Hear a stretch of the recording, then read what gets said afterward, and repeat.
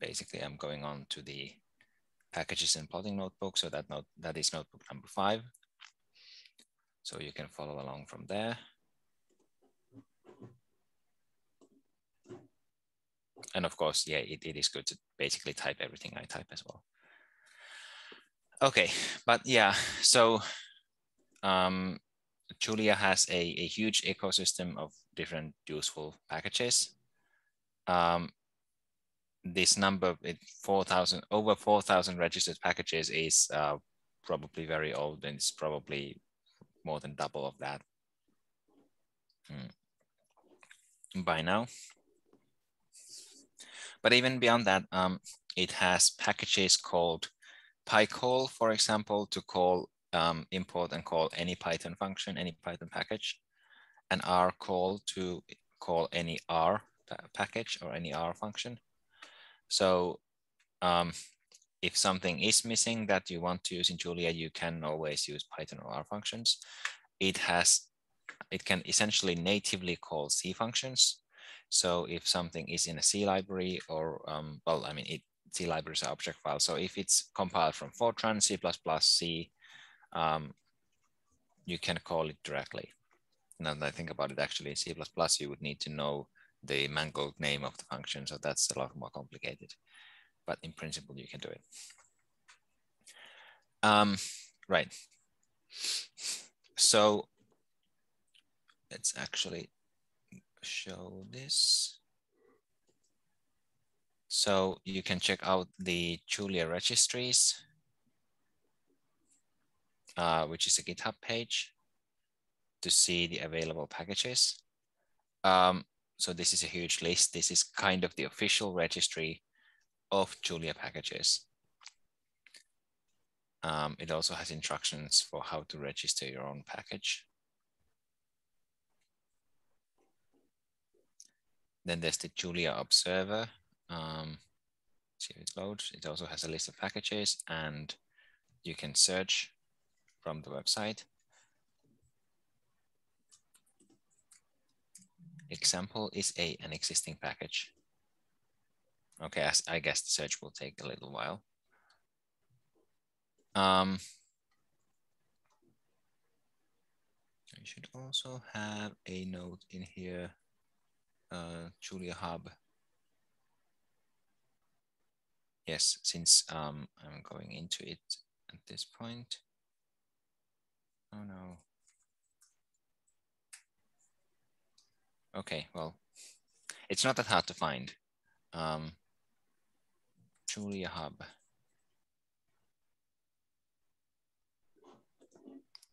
So Julia Hub is probably an easier or a better, more efficient way of searching for packages.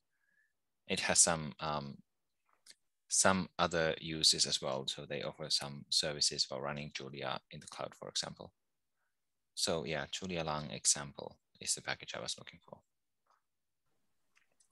You can find a link to documentation, the repository. It tells you what the license is and who's working on it. So yeah, the documentation for the example package is quite short. It has 2 functions, hello and do math. And do math adds 5 to a number. Hello is essentially the hello world. Well, it takes in a name and says hello to that name, which we already wrote. We already wrote that function basically. So let's install the example package. Just to recap. So to install a package, you run using package using pkg.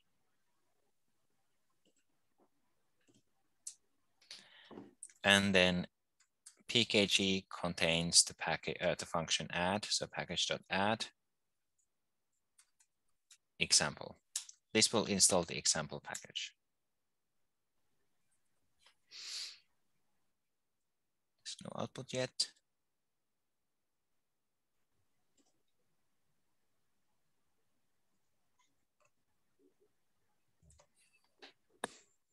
All right, there we go. So no changes. So I guess it was already installed. So it will probably print a little bit more stuff for you. Okay, then to use a package, the standard thing is to use the using keyword, which will pull some functions from the package into the main namespace. And now, so you saw that the example package contained a function called hello. So the hello is in fact now in the main namespace, and we need to give it a name to say hello to. And it prints hello, Julia. Okay. Another way of using a package, this is more familiar to Python users, is to use the import keyword. Now, the import keyword doesn't introduce any functions or any new names to the main namespace. So if we didn't run using example, but just run import example, then the hello function wouldn't be available. Actually, maybe it's just best to demonstrate that, but since we already did using example, we need to get rid of it by restarting. So now if you run import example, okay, no starting, please wait. There we go. Hello is not defined. There is no function called hello. Right. But there is a function called example.hello. So this is very familiar if you're using Python. And the first option is maybe more familiar if you're using R. And you can use it. It's up to you really which one you use. If you use the Python type like I am, you might expect that there's a lot of name collisions when a lot of packages import something, export something with the same name. So two packages have the function hello, and then, well, which one is, how do you make, how does it decide which function to run? Well, that's what multiple dispatch is for. So as long as they don't have the same input types, Julia will always know which function to run. Now, import can still be very useful for many things. One is you can do a limited import. So you can do import example.hello, and you can do aliasing. So this will, if you run this, it will import, it will just take example.hello, and now that will be available. And it will be available with the name example.hello. Now we already had that, so that's not much of a demonstration. But you can give it a new name. So you can import something as hello2. If you're afraid of, or if there is a namespace collision, this will get rid of that namespace problem.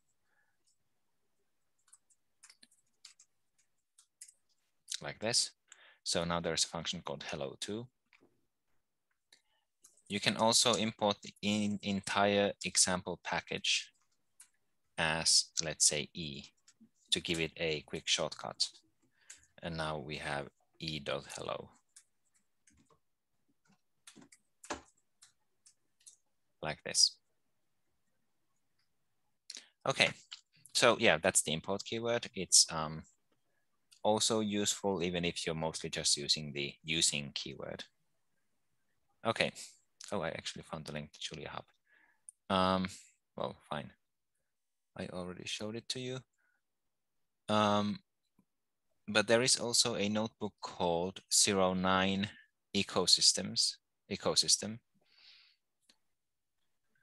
And this notebook has a list of a bunch of packages, some generally useful, and then for different fields. So these may be what you are looking for, or maybe what is useful in your field.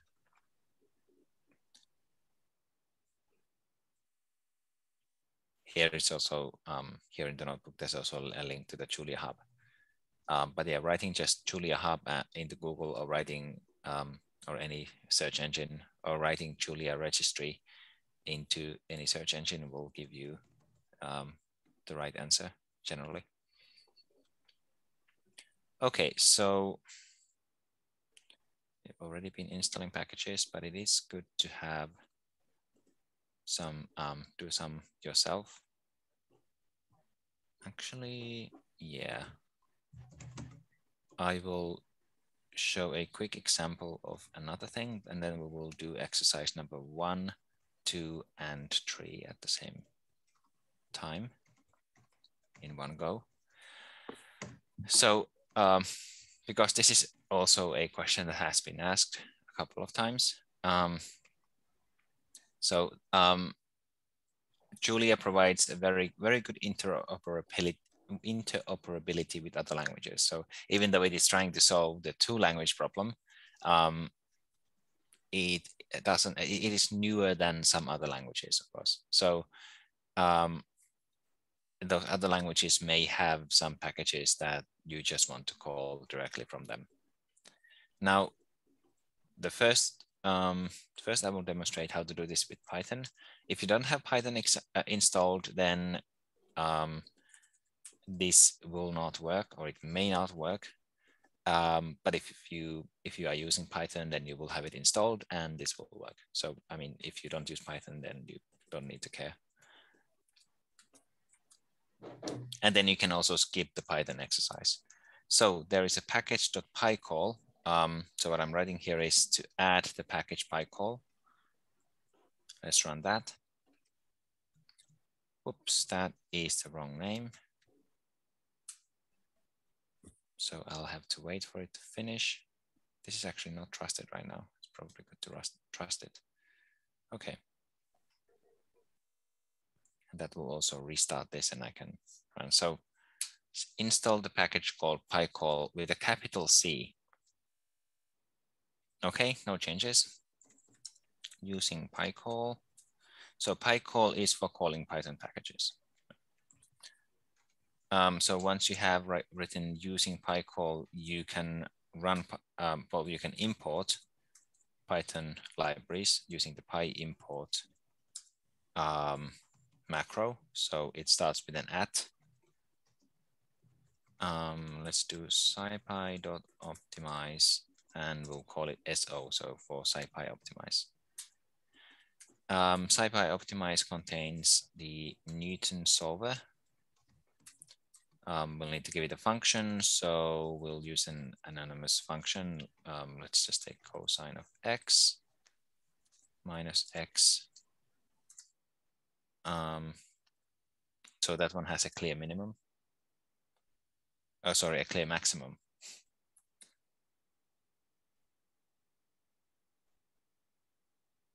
Is that true? It doesn't really have either. Now does it? No. Okay, we'll see what it does.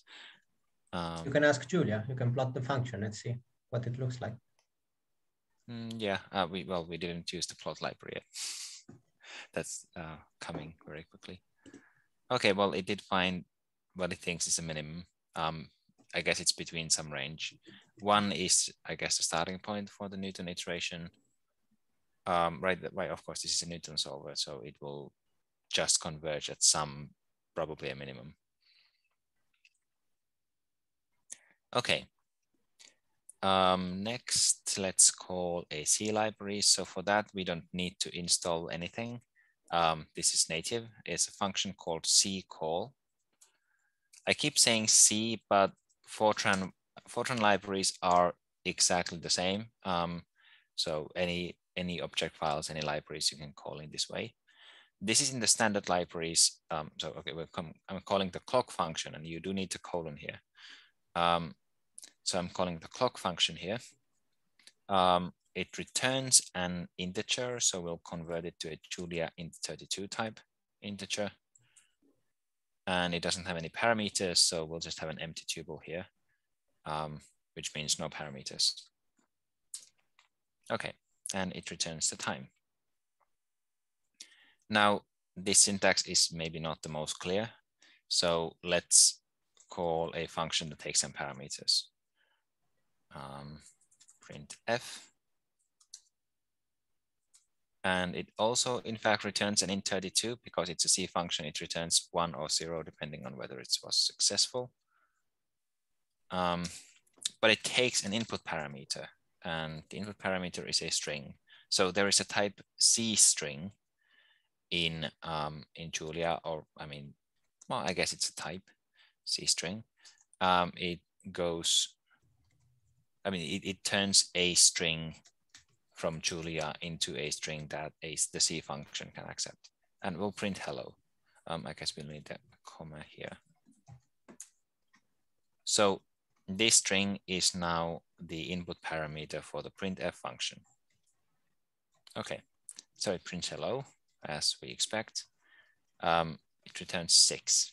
I'm not sure what the printf return values mean, but oh, that's what it returns. Now, one more quick demonstration of this, because mostly you don't want to call the standard C library functions. They are already there in Julia. What you want to do is call functions you have written yourself that are in some library in your system. So I'm going to call printf again, but I'm going to specify what library to call it from, and that is libc.so.6. And again, it returns int32. It takes a string, and that string is hello. So it will now look for this library in the LD library path, so the linker library path, and it will find this symbol from it and run it if it's a function, or try to run it as a function. Okay, and that works. Now, this is just on my system. As you know, these names can be different on different systems. So yeah, you will basically need to compile your code, your C code, into a library and know the name of the library. Right? If you're on Ubuntu, this will probably work as I've written it. Okay. So there are some other, there's rcall, which I already mentioned. There's cxxwrap, that's nice because, yeah, like I said, there's the mangled names problem in C++. So yeah, you can call C++ functions. And then there's, well, you can also call MATLAB, Java, Mathematica, even Objective-C, anything, basically. So if you're interested in one of those languages, follow the links to see how it works. Yeah, I wanted to add a small thing about this cool interoperability in Julia. That in Julia there's also, well, it's more advanced, but there's this package called binary builder, which you can actually use to compile third-party like libraries into executables that Julia understands. So that if you have like a software open source, which is written, for example, in C, or in C++, then you can use this binary builder to compile it into a binary executable that Julia can understand and reads, and so can add this binary dependency to your Julia software. So if someone has been developing a C++ software since the 50s, you don't have to catch up with the 70 years of work. You can just compile that, well, not just, it's sometimes a little tricky, but you can compile that C++ or C library into a binary that Julia understands, add that binary dependency, and then just write a wrapper for that and build on top of that. Yeah, so it's, okay.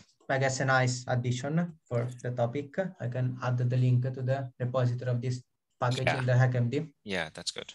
If you add it to the HackMD, I mean, of course, it's also good to add it to the repository. Yeah. So that's good to know. Okay, so now we have exercise 1. It's all the way up here. Install the package called primes, and then try to figure out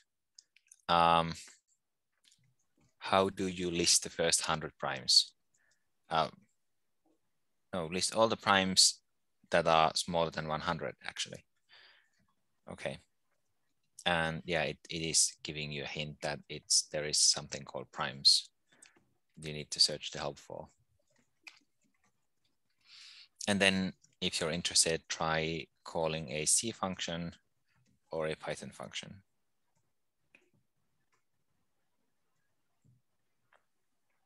And once you are done with the one exercise you most want to do, put up a green check mark and continue to the others. I did what I did yesterday many times, which is to drag a window and stop sharing by mistake. Okay, there we are. Yeah, so that's solved. So, okay, so searching primes. Returns a collection of prime numbers from low if specified to high. Okay, I guess that is enough to figure out that. So if you know that syntax, it means that you don't have to specify it. You can though, so we can specify anything from 0 to 100, and that will give us all the primes between 0 and 100. But yeah, just using primes 100 will work. Okay, so for calling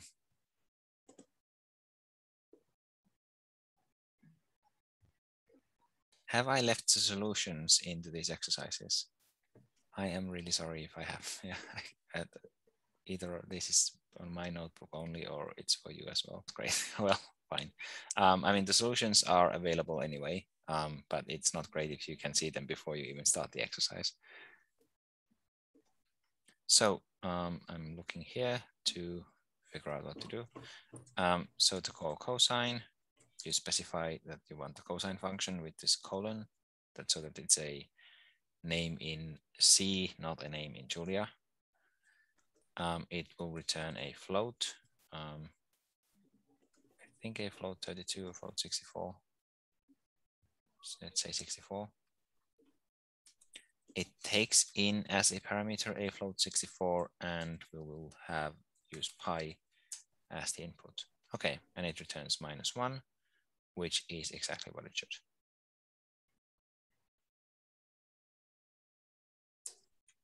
Okay, and to run math.cosine. So in Python, we would need to import math.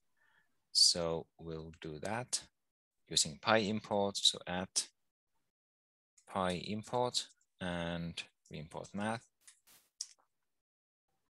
Now, if you just run this, oh, PyImport not defined. Okay, so at some point I have restarted this, the shell.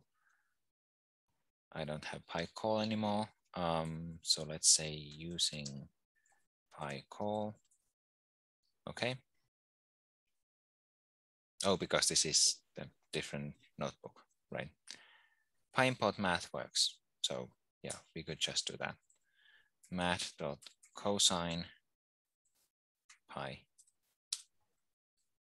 Okay, so this is basically the standard syntax for Python, but it just happens to coincide with Julia syntax. So once you've done PyImport a package, it's now a name in Julia. It's basically like if you had done import package in Julia. So now we can run math.cosine in Python. Okay. Now I should make sure that these get removed.